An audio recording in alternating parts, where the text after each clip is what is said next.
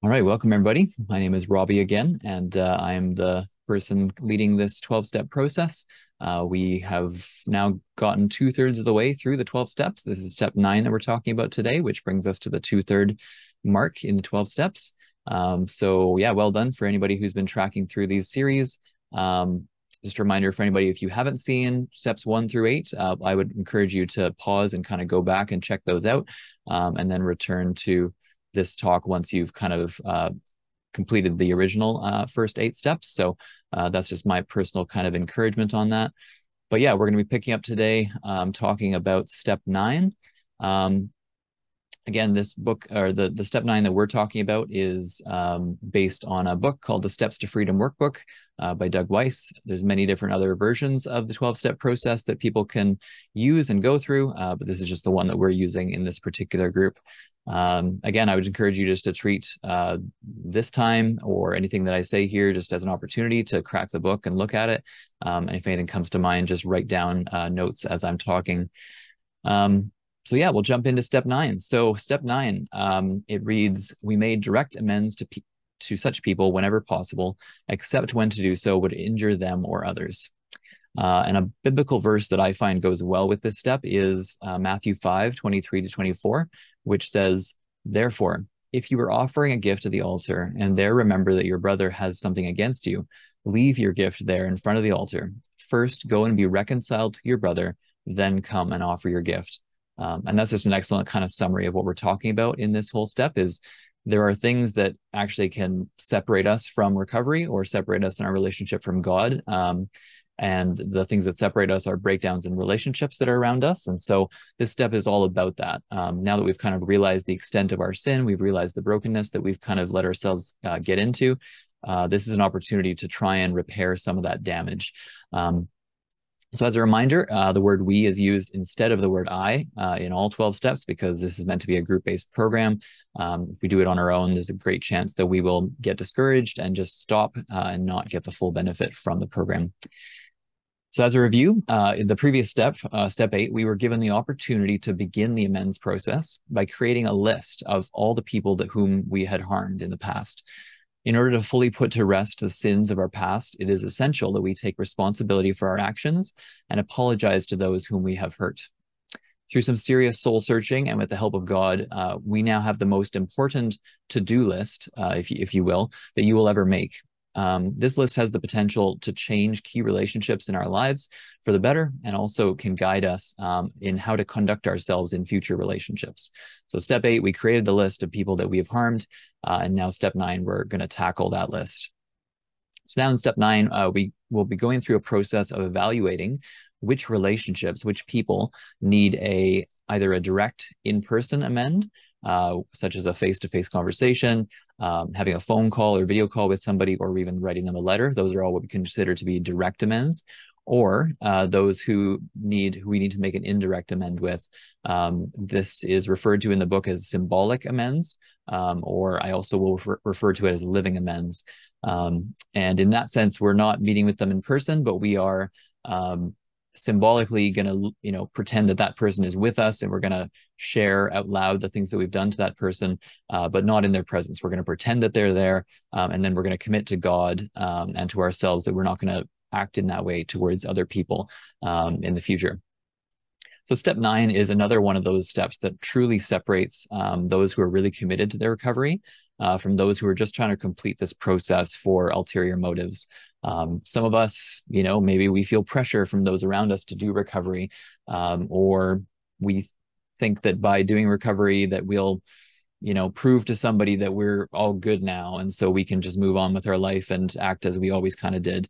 And that's not the case here. We really want to be fully invested. We want to do this for our sakes, because we really can't determine how others are going to react to us. And if we do recovery for somebody else's benefit, it's not ultimately going to cause the life change that we really need it to in our lives. So step 9 this particular step 9 is a lengthy process, and it doesn't actually fit into the same time parameters as most of the other steps have up until now.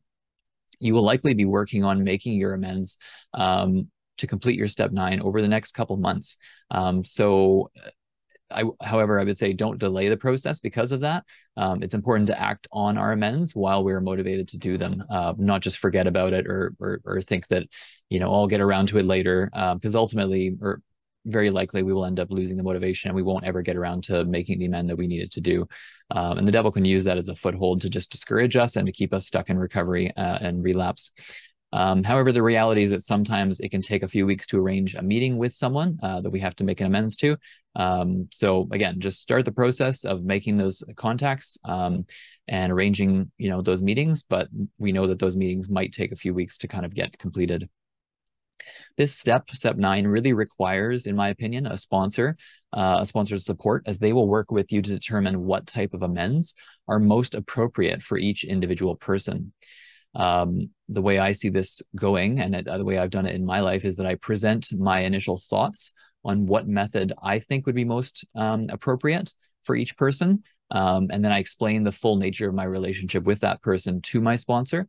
But then in the end, I let them have the final decision. So for instance, if I have a person on my step 9 list, or a person that was on my step 8 list that I'm now adding to my step 9 in the book, say they were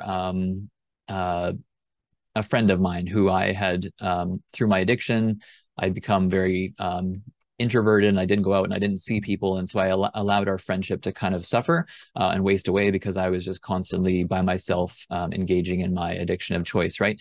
So I need to make an amend to that person. My initial thought might be that I want to have, a phone call or a video call with that person.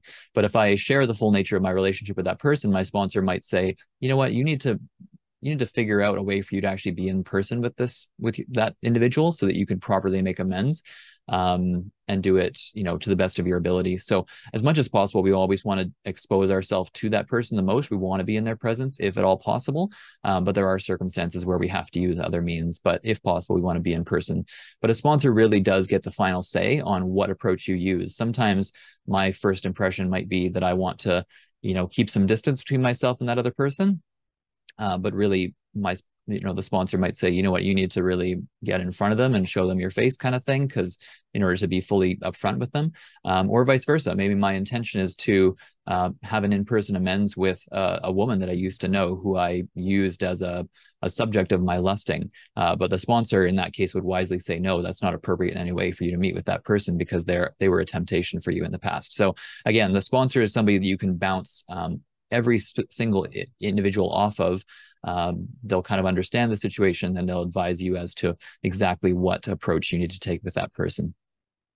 So once you've determined, the list and how you're going to contact each person on your list, contact them, arrange to meet with them, whether that's in person or via video call or a phone call. And then when you are planning to meet with them or just have a phone call, you need to plan an uninterrupted space and time in order to interact with that person. While coffee shops might be great for certain types of interaction, you really need a coffee shop that has kind of like a quiet back corner where you're not going to be disturbed if you are going to meet out in public.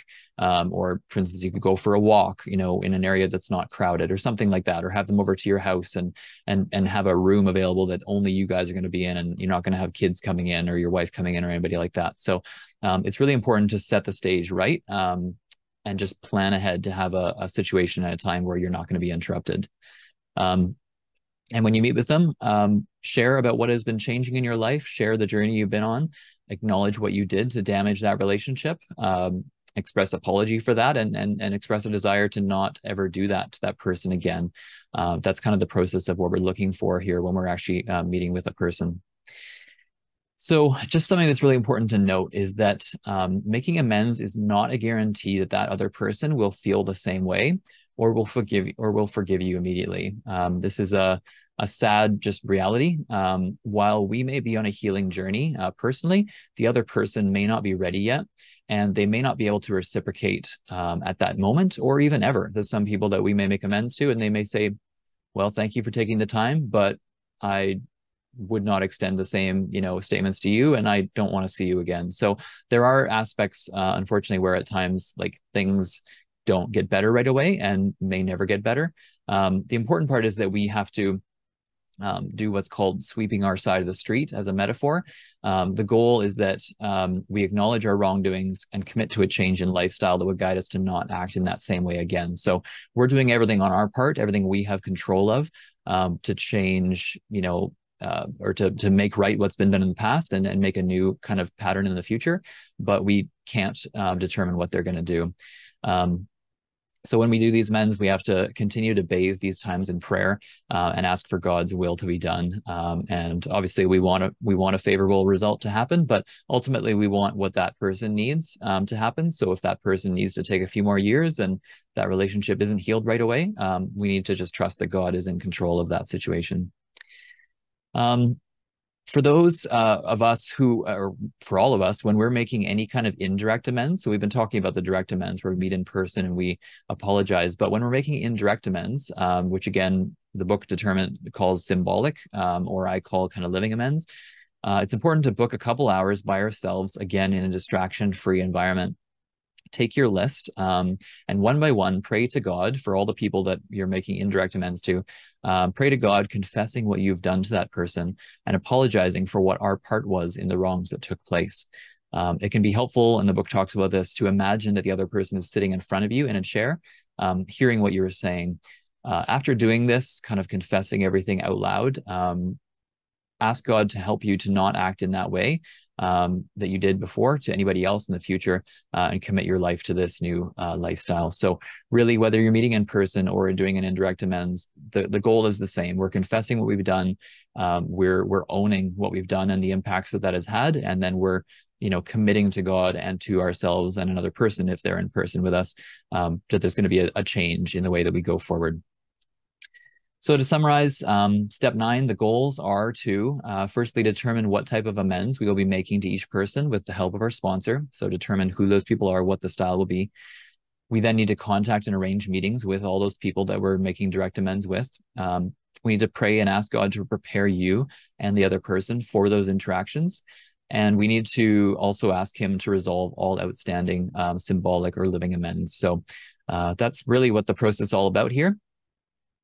So then just some guidance based on the Steps to Freedom workbook. Regarding some specific questions that I thought would be good to draw attention to, on page 87, we have a list again. And again, what we're doing here is we're taking the people that we acknowledged on our step 8 list, and we're just putting the names in the left-hand column of this page. And then what I did when I did my set of steps is, again, I looked through it and I thought, what do I think the best, most appropriate way to respond to that person would be? And I put a dot in the column that best represents what that person or what that method of amends would be. So there's the face-to-face, the call, letter, or symbolic. Again, I call it living amends. So I put dots in all the columns that I thought it should be, but then I took it to my sponsor and I said, hey, this is the list. These are, this is this person. This is my relationship with this person. And then for a few things here, I ended up changing what I had put down, that where I'd put a dot, I ended up putting a check mark in a different category. So once you know exactly what type of amend you're going to be making, put a check mark in that column. And again, it might be the same or it might be different from the one that you initially thought that it should be. So that's kind of my impression as to how it worked well for me. Then on page 88, under the heading that says accept, this column is used for anybody who you're making those symbolic or living amends with. So anyone who it's not appropriate for you to meet with them because they were, a previous person you had a relationship with, or somebody that if they were to know what your life had been all about, it would cause massive harm to them that they actually have no awareness of at this point. Those are the people you add here. So these are the people you're going to go and sit down with God with an empty chair in front of you and kind of talk through apologizing to that person as if they were there in person, but it's not appropriate for you to meet with them in person. So that's the people you write there in that category. And then also on page 88, the very bottom section, which says after talking to each of the persons you listed above, this question onwards, you only come back, well, I only came back and I finished this at the end when I was done all my step 9 amends, because this asks you basically, how did it go, right? So you can only know how it's going to go once you've gone ahead and done your amends. And then, yeah, you can come back to that later. So if there's somebody that you couldn't meet with for some reason, list those people there. So again, step 9, you can start it now, but then once you have started step 9, once you've made arrangements to meet certain people, go ahead and start working on step 10, because step 10 and step 11 and step 12, they go in chronological order, but step 9 just inevitably takes a few months to kind of get everything done if we have to meet certain people that are hard to get a hold of. So once you've gotten to this point, just take a pause on step 9, keep working on the amends, but then start working on step 10 after that. So yeah, those are the main key points, I think, related to step 9. Again, we're making courageous efforts to meet with people, to be open and honest with people that it's safe to do that with. We're seeking to have things change if that's possible, and to change inevitably, definitely the way we act in the future. So if there's people on this list that, you've harmed because you've been lusting over women and they've noticed you looking at them, this is where you say, I'm putting a line in the sand. I don't want to do that in the future. I don't want people to feel uncomfortable around me as they have before. Things like that. Having extramarital relationships. These are things that I've confessed. These are things I've done, and I don't want to do that again. So whatever that is for you, this is where you kind of are committing to change your pattern going forward. So I think that's most everything I have to say on this step. Again, encouragement just to keep going. Step 9 is one, like I said, that really separates people. I think one of the worst ways to kind of handicap your step process is to kind of get stuck on step 9, to maybe, I don't know, just assume that you'll have the opportunity to do these things later in life. And the nice thing is God does sometimes put people in your way, a few years later, maybe even people that you actually it wasn't appropriate for you to meet with, but maybe sometime 20 years in the future from now, you will have an opportunity to just say a brief sorry to that person and just confess, what you did. But at this time, it's just not appropriate. But yeah, don't get stuck on this. Keep moving. Set a time, start working on step 10 once you've done most of the step 9 work while you're waiting to meet with the people you need to meet with. So we'll leave that there for now. Again, yeah, if you haven't found a sponsor, somebody to run those people by, I would encourage you to go out and find that person.